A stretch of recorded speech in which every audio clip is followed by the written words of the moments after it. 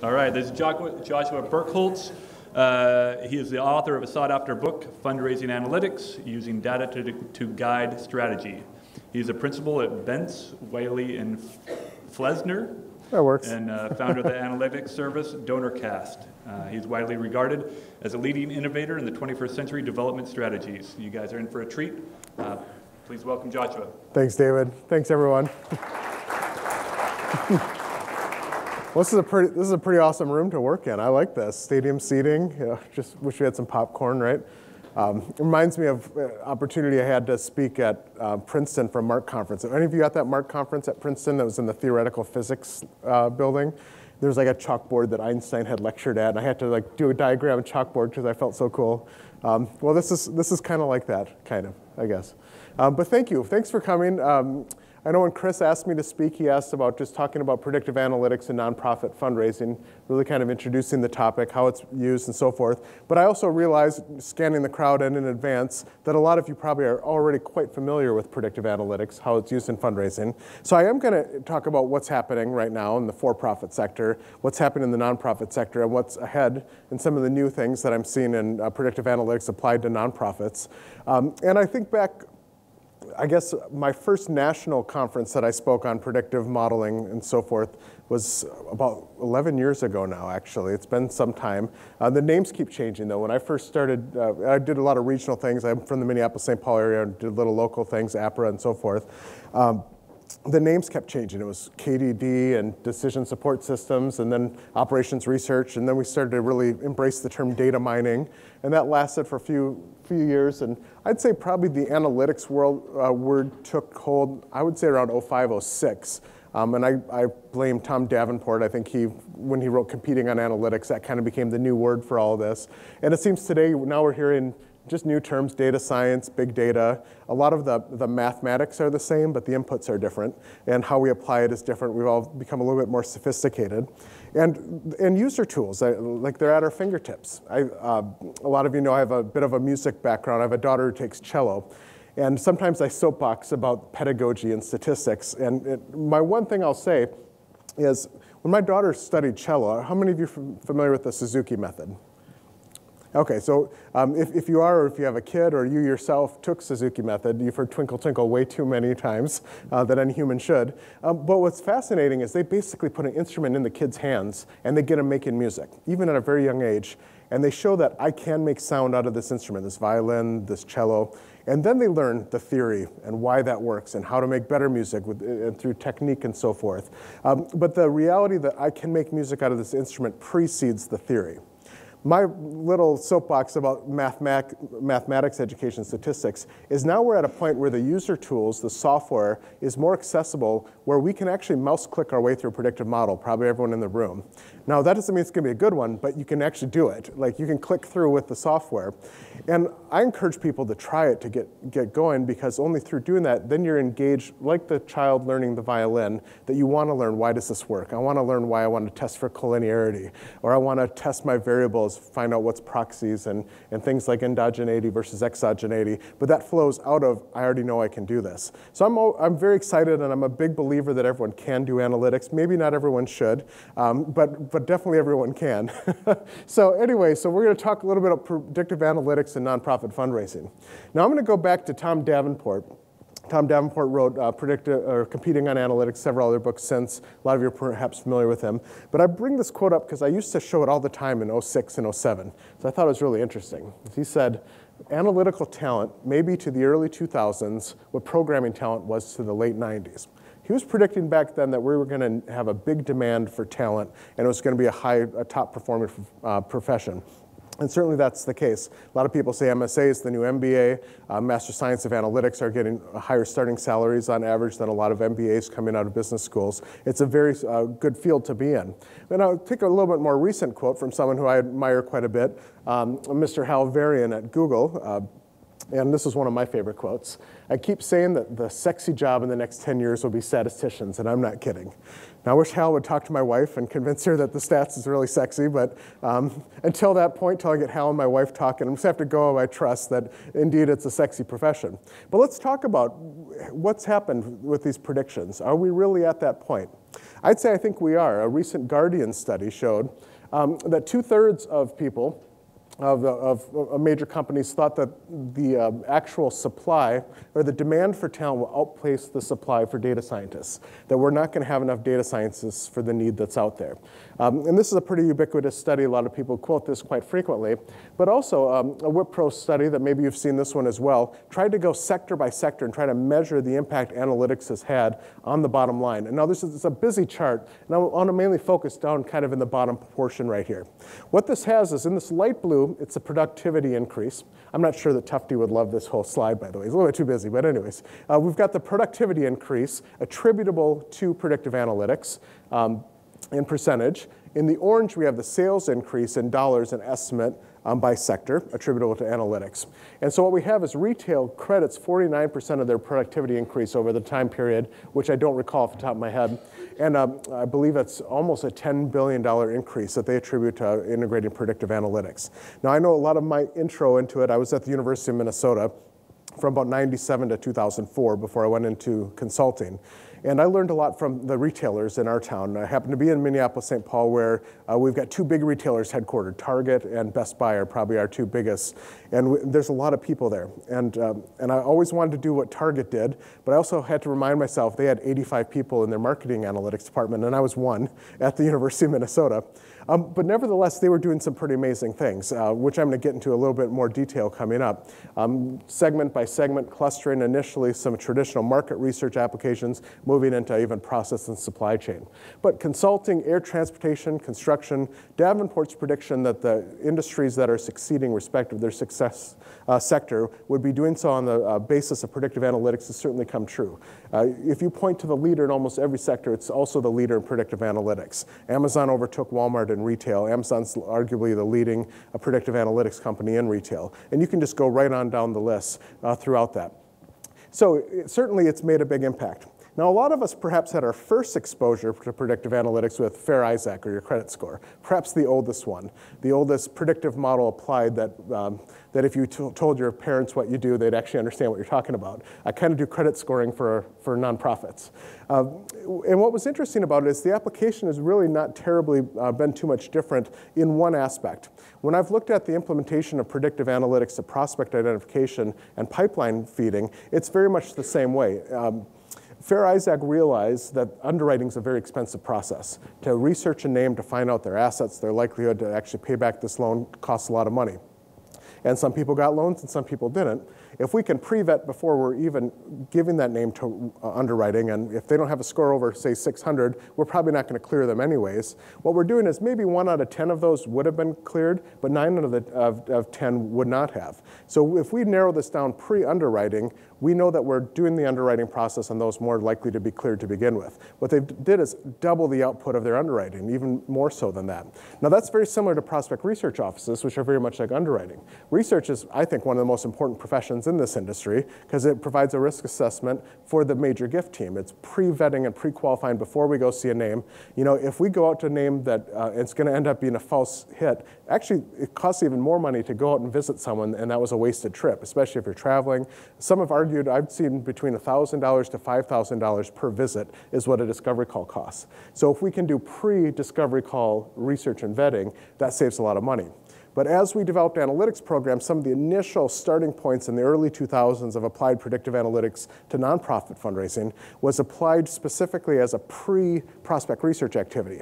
Can we, like the credit score, say, here's the names that we think would make it their way through prospect research, so that researchers actually doubling, tripling their output. What's ended up happening is we've had to invest in more and more researchers because we're getting more and more names, and it's actually been a really exciting thing. But that's been really an entry point, and I think a really valuable one where we've seen return on investment going on a decade now, and some that are just getting into that. Fair Isaac kind of kicked that off. We were having discussion over dinner last night, or actually over drinks last night. The gentleman from Portland State, are you in the room? So maybe not. So one of the things also in the insurance area I'm on an advisory board of a for-profit company, unrelated, but one of the other board members was someone who headed up analytics at Fair Isaac for almost 20 years. And we were talking a little bit about, in the insurance industry, he was talking about how Progressive jumped out ahead. And what they found is actually, you all know the Progressive, they're, Progressive, Geico, they're all fighting over Super Bowl commercials. But what Progressive did is they were the first to say what competitor prices would be, and they would actually show when their price was actually higher than the competitors. Well, that higher price was actually a fictitious high sometimes, which is what a lot of people didn't realize. They calculated that certain customers actually cost more money through their predictive modeling. And actually, if they got them as a customer, based on their standard profile, they would actually lose profitability. So what they did is they had the predictive model so that when you filled out your form online, the model ran dynamically, and if you showed up as someone who would actually cost more money, it actually gave a higher price than the competitors to ensure you went over to a competitor and cost them more money rather than yourself. I mean, that's fascinating, isn't it? But that's kind of game-changing. Now it's not unique to Progressive anymore, but that was just kind of a beautiful use of applied data for profitability. Perhaps the more commonly talked about in the last year was the pregnancy model at Target. You all remember that? That was lots of fun. For those of you that weren't familiar with that, the reason it made the news was so Target had a model that predicted when women may or may not be pregnant, and if they were, they would send specific marketing messages towards pregnant women. I don't remember, lotions, prenatal vitamins, things that a pregnant woman might purchase. And the way it made the story, I don't know if it's so urban legend, but it was in a lot of the major newspapers not quite a year ago at this time, was apparently a father of a teenage daughter had complained that his teenage daughter was getting this marketing from Target. And it turned out Target had figured out she was pregnant before her father knew. So that's why it made all of the press and all of this. And a friend of mine, Ben Klingbeil, who's over in the marketing analytics, actually said they're still running that model. They've not stopped modeling. But what they've done is they've been more creative of how they market. So it's not so obvious why you're being marketed certain materials. So it's embedded with other things. And now a lot of us, especially with PRISM and all of the other areas where we're a little bit nervous about big data and data science, which I would just point out most of our nervousness is rarely about statistical analysis. I mean, you never meet anyone who says, I just think statistical analysis is of the devil. It's usually all about data acquisition and your source of data. But nevertheless, our industry being a little bit challenged ethically around doing data crunching, even though with all those concerns granted, a lot of us are kind of thinking, wow, well done, Target. How'd you pull off that model, right? It's still some amazing science. Netflix is the other one that perhaps we've seen in the for-profit sector. Obviously, the Netflix challenge, which we're all familiar with, where they put the $1 million on the line for anyone to beat the consultants. All of us consultants were shaking in our boots, like, is everyone going to do this now?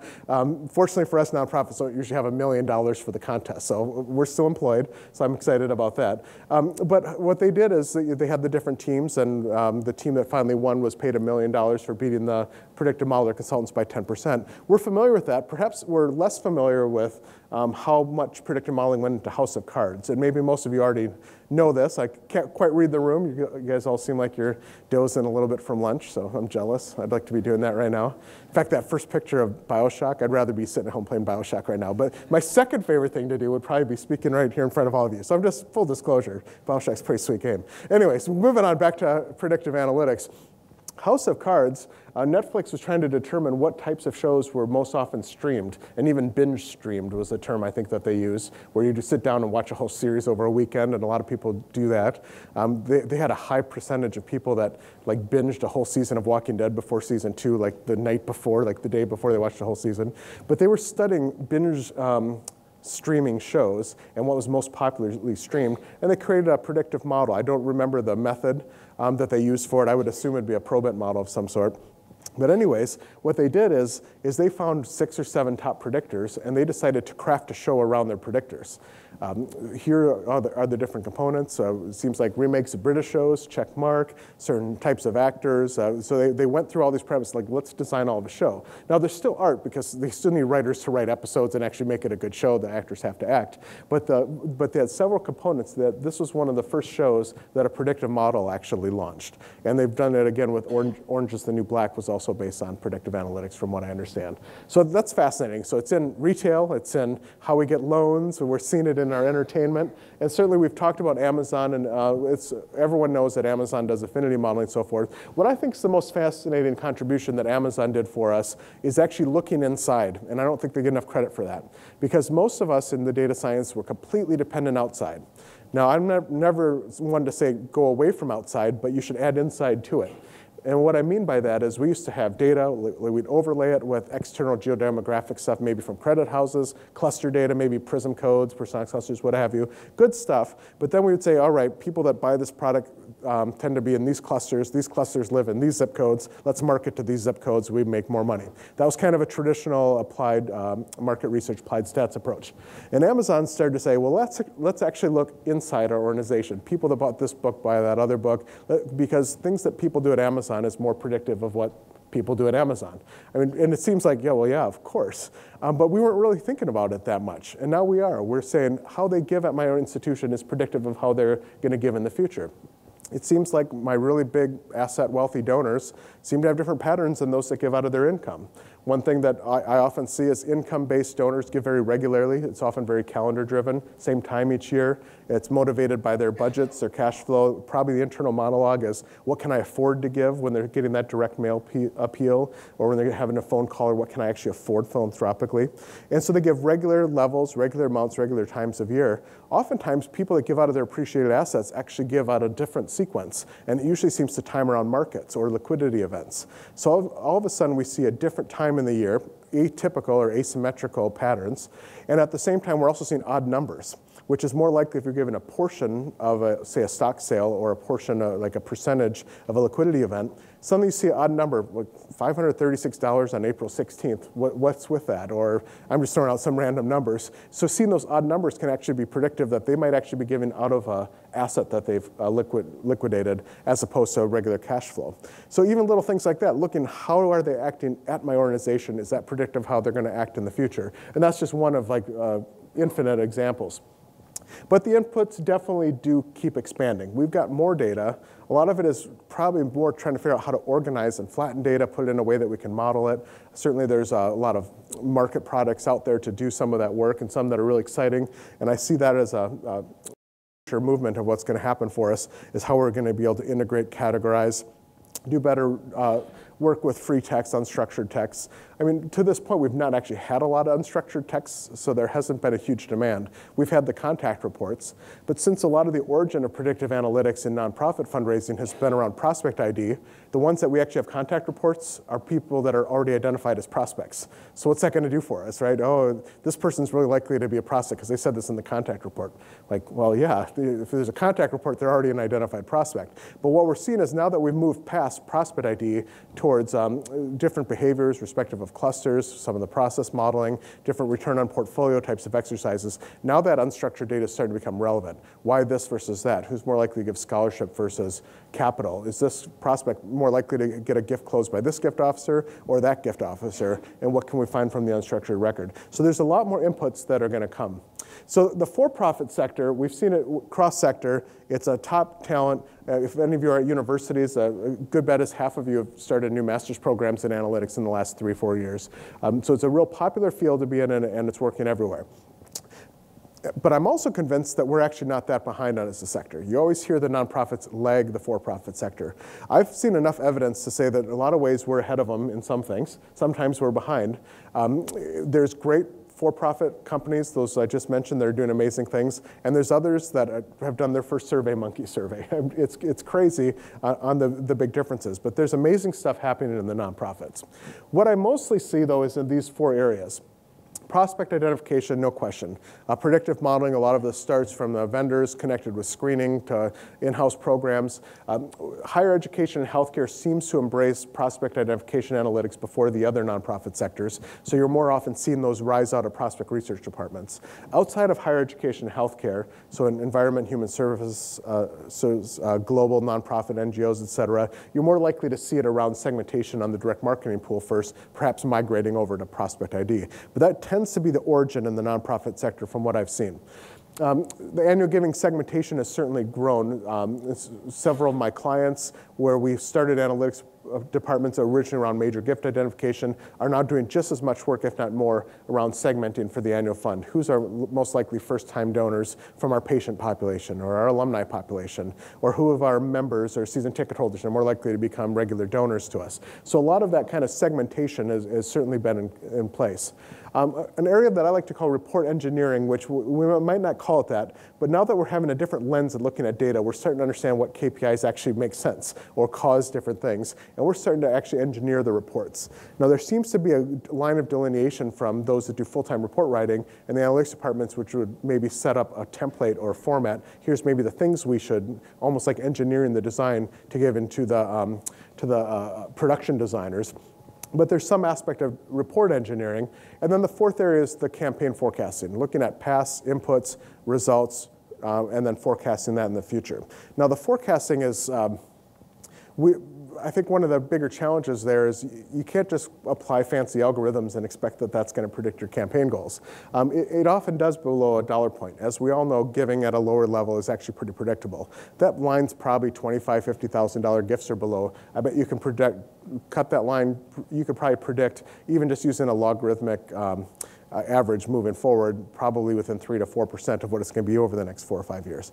But above that, we all know it's completely volatile and not very predictable. Maybe at some of you that line's higher and you have more predictability based on the maturity of your program, but that volatility based on past giving is not predictive. However, what I have seen is gift officer behavior is enormously predictive. You might not know what a donor's going to do, but you might know what that gift officer's going to do. You know who's in the pipeline at what stage and their probability of close, their close rate, what their close rate is respective of a certain cluster. So I know I've got this $5 million prospect. What are my odds that that gift closes with this gift officer? That can produce better than looking at the last 10 years of giving and see if there's a $5 million gift. So what we're starting to see is some evolution and digging past just past giving to predict future giving to actually look at pipeline tracking portfolio data to predict that based on the gift officer behavior.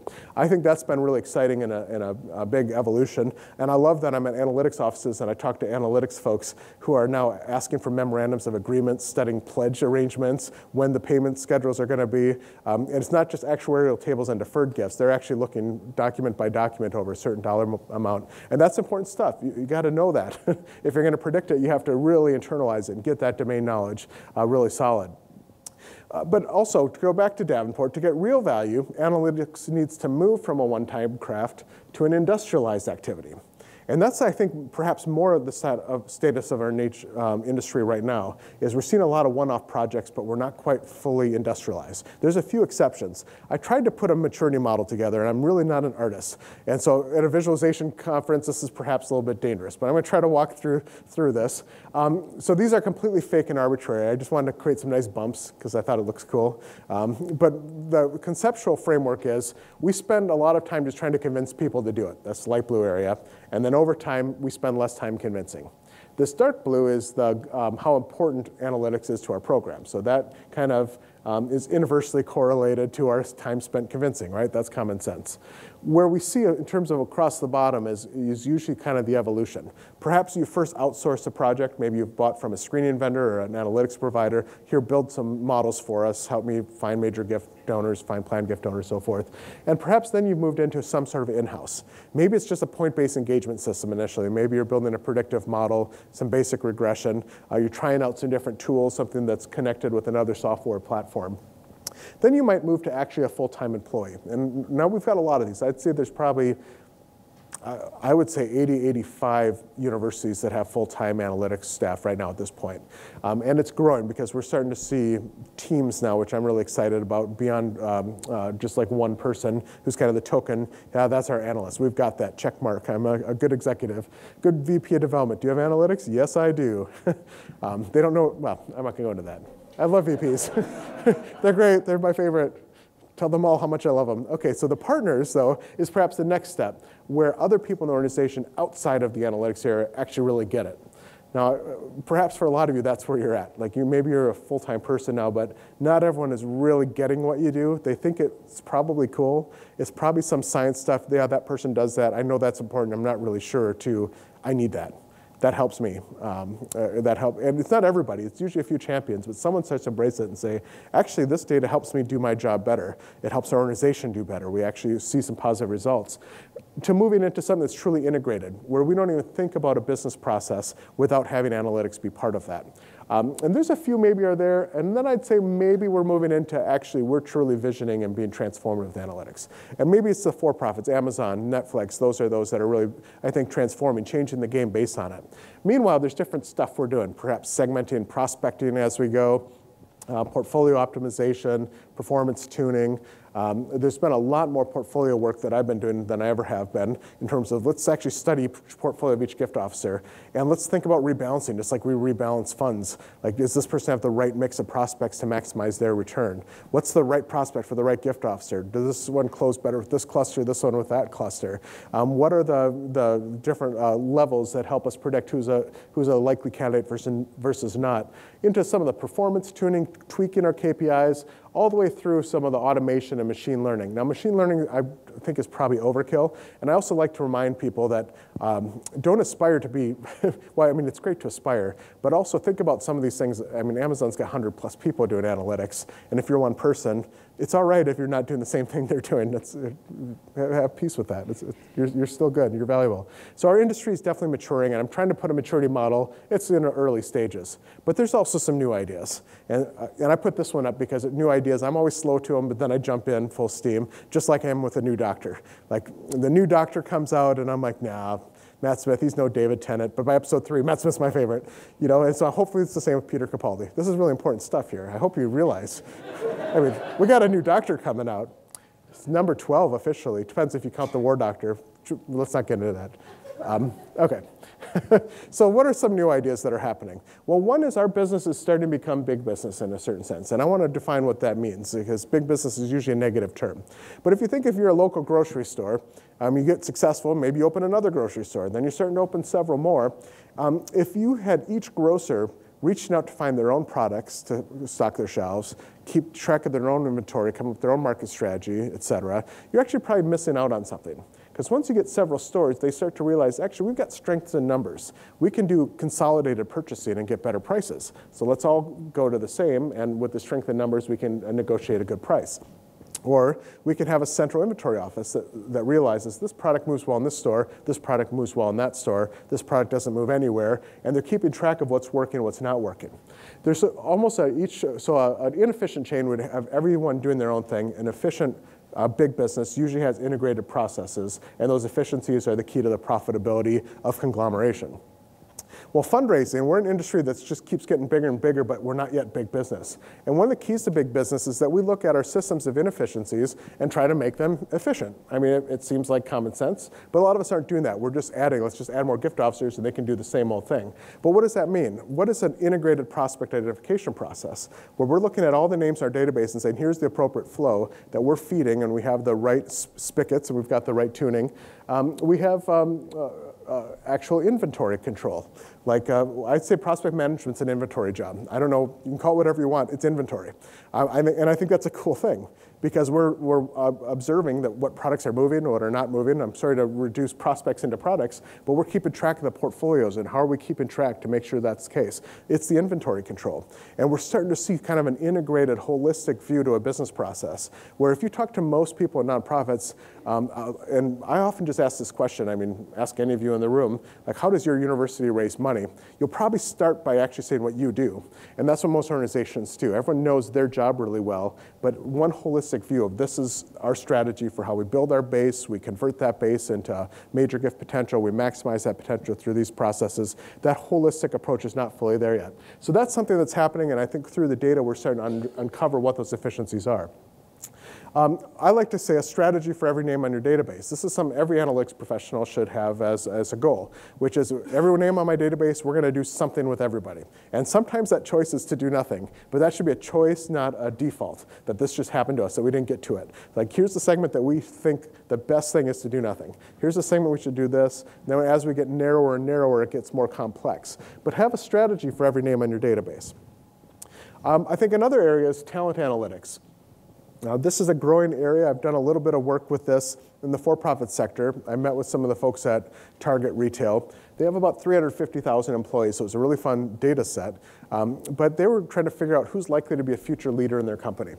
And they had very specific categories of leadership qualities, certain moral traits, taking responsibility for actions, being forgiving, compassion, et cetera. And also profitability, making lots of money, and all of these types of things. And can we predict earlier on someone's career path that this person has the characteristics of those that are successful executives so that we can identify that career path sooner from the screening data? Lately, my firm, we've been doing some research on gift officers, gift officer retention. Not just what keeps a gift officer there, but we've been trying to add a different spin on it, adding performance to it. Because we don't want just a gift officer to stay for a long time. We want someone who raises a lot of money to stay for a long time. And those that don't, be happy to go someplace else and do the job hopping over there.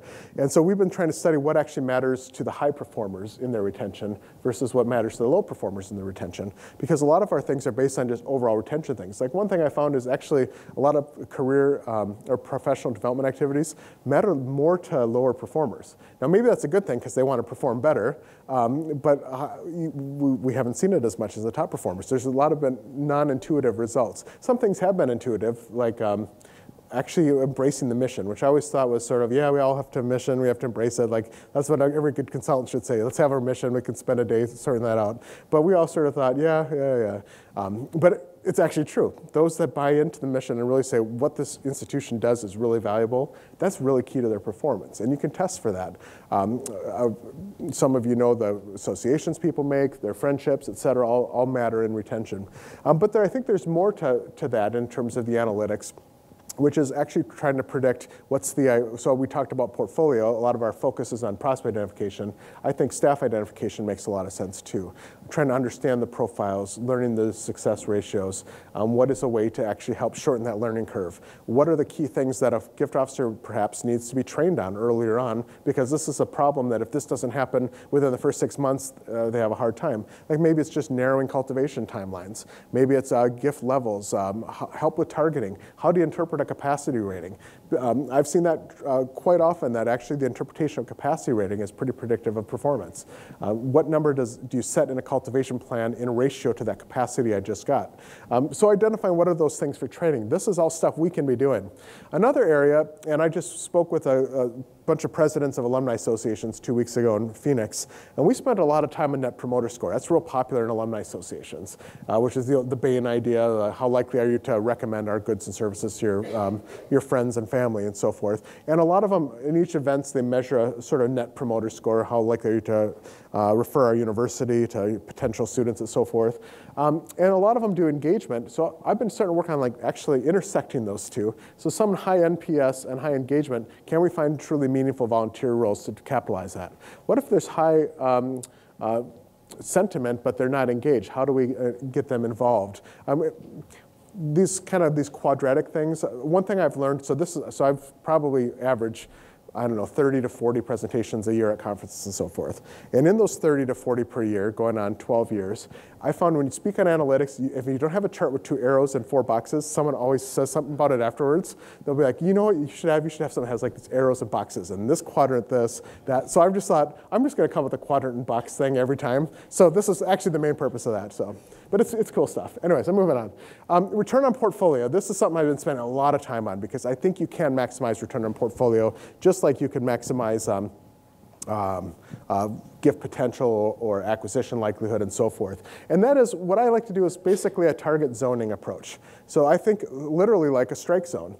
And we all know different characteristics. Let's use the common ones. So a major gift donor is going to have the capacity to give a major gift, right? We've got some level where we sign them. Perhaps some predictive likelihood. Odds are if they have this, they yield at a higher rate. Maybe there's an engagement piece. Think of that as knees to the numbers, over the plate, certain speed. This is a strike zone pitch. When this is over the plate, at the right height, at the right speed, maybe we have a certain batting average. When they're low and outside or they're too high, too low, we miss more often. Think of it that same way and box in. Here's our prospects that are in the strike zone.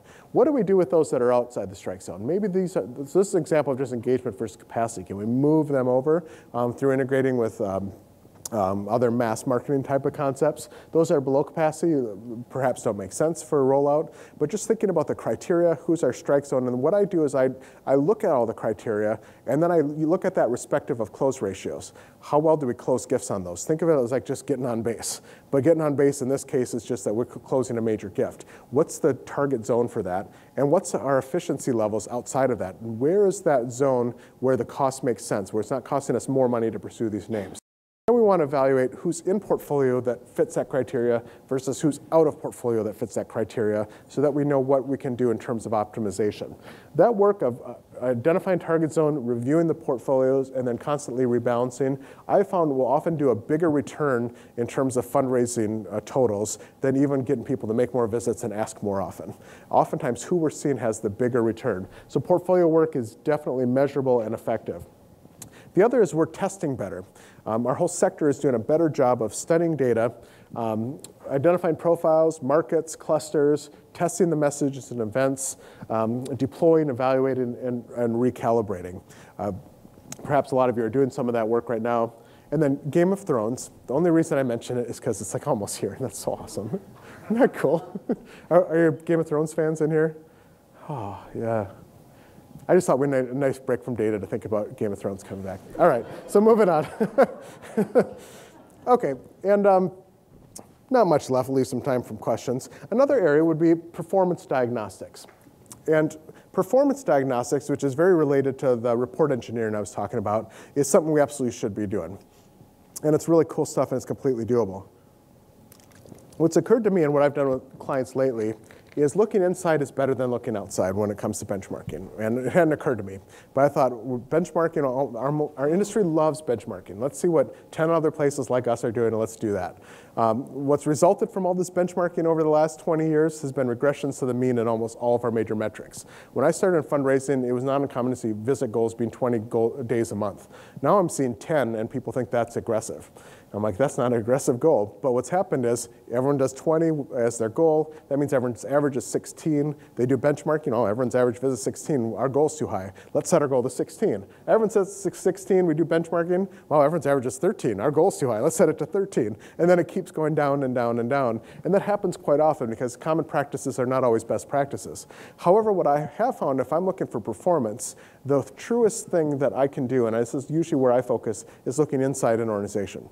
So I've done this for a few organizations, some of you who are in this room, is I'll look at your top performers at your institution and everybody else. So like let's take just the major gift team. Here's a top major gift team, and maybe some universities have 150 or so major gift officers. Maybe you have 10 of them. But let's say this 150, I'll take out the top 20% by dollars raised. And it's often a Pareto effect. It's usually 20% are raising 80% of the dollars. That's pretty normal. It's okay, embrace it. That's just how it works. But when we look at that, what's more powerful I found is if you're looking at all these performance things, how often do you visit, solicit, when in the relationship do you solicit, how high do you solicit, your cultivation timelines, all of these different performance data points. Look at it, just a pure comparison analysis between your top performers and everybody else. So those that raise 80% of the money, that 20%, they visit this many more times. They solicit on average this far from their first visit point. They're doing these things. And just from a baseline perspective, that is going to be so much more informative than you realize, because it's hard to take the excuses away on that one. Because usually if you come up with benchmarking, let me tell you why we're not Columbia or why we're not Princeton. Let me tell you why we're nothing like the Nature Conservancy or the Red Cross, or we're not anything like the Met or the Houston Grand Opera. That's usually what you hear in benchmarking. But it's tough to say, let me tell you why I'm nothing like this gift officer who's doing a really good job. Like, oh, I don't want to say that because I'm not doing a good job, that means. And I don't say bring it down to people, but the point of it is actually the metrics. Here's the metrics that we can measurably observe have a difference between those that perform more versus those that perform less. Then our KPIs aren't simply anything we can think to measure, but here's the things that are distinguishing between high performance and low performance. That's a really important principle to understand, because the reason our dashboards have become diagnostics is because we've come up with ways to measure more things. So we think, well, that must mean it's valuable to give more data. It's actually probably the reverse. It's harder to come up with less data as long as it's the right data. So I'm a big believer of your dashboards should be dashboards and your diagnostic analysis should be diagnostic analysis, but you shouldn't have all the detailed diagnostics be in the KPIs that we look at every day. So another thing that I've seen as an evolution, and I got to leave some time for questions, right? How did I go till 10:02? So I mean, okay, all right, that's not too bad. Usually I talk too fast, no one can understand me. So it's always my favorite. It's the most common on the evaluation forums. It was great, it was exciting. He talks way too fast. I don't think I remember much of it. And I've tried so many ways. I mean, I've tried, how do you slow down? I've tried counting between things, taking deeper breaths. I even tried Ritalin, that didn't help, made it faster. So I'm sorry.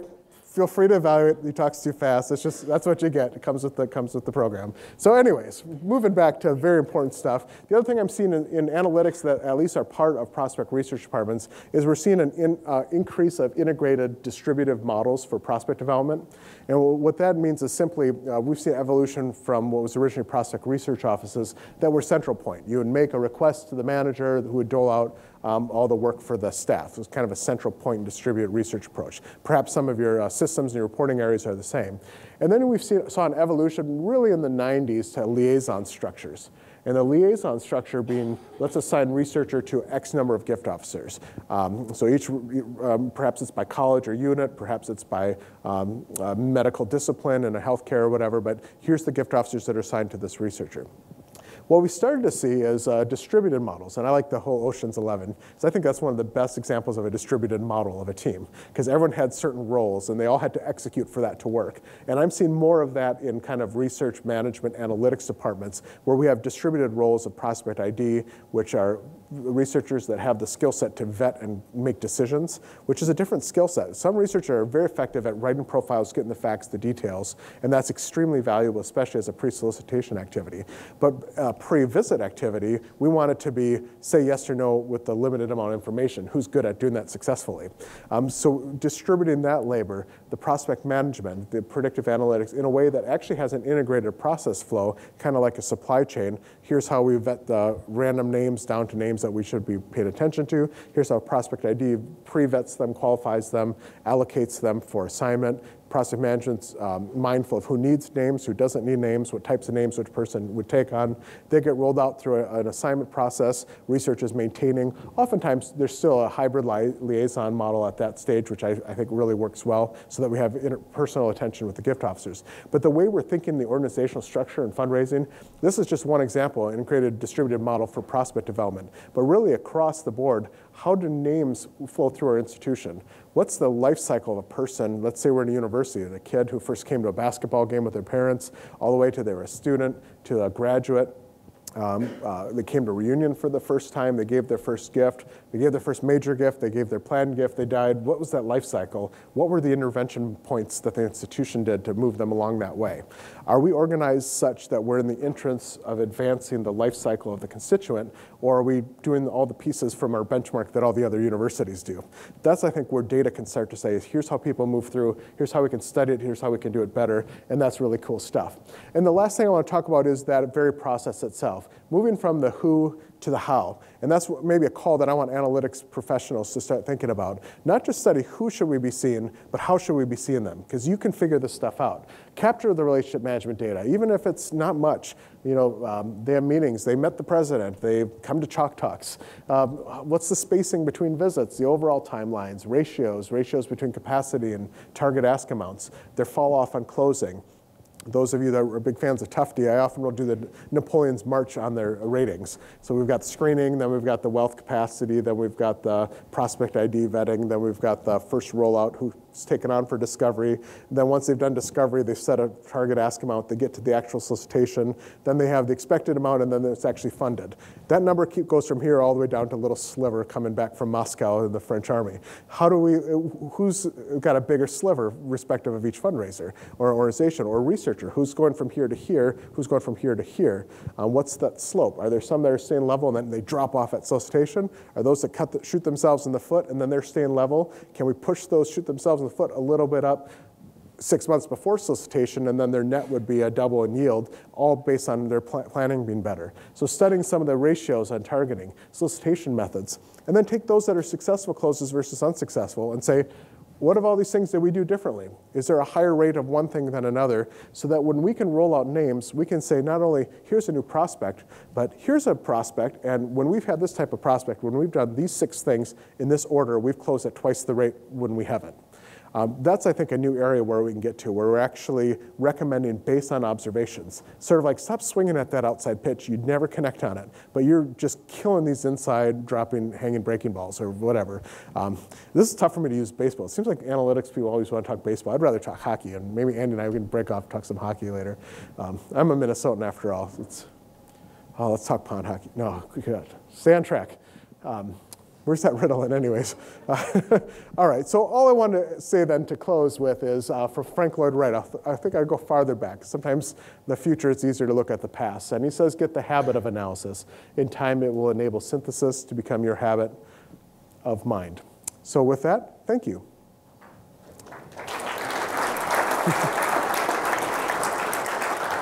And I have a few minutes for questions, so yeah, please.